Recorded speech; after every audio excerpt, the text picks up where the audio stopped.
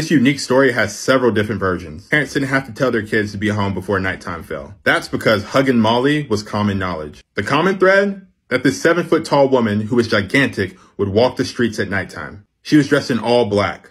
And if she saw you, she would chase you, grab you, hold you tight, and yell very loudly in your ear. Nobody really knows who this was or how this started, but most people just really didn't want to try their luck. One version says that she was a woman who lost her infant child and would ease the pain by hugging local children. The other was that Molly was a teacher at the Southwest Alabama Agriculture School who was trying to keep children safe by keeping them off the streets. A very dramatic way to do that, might I add, but kind of effective nonetheless. Either way, one of the most unique stories in the country exists right here in small town Alabama.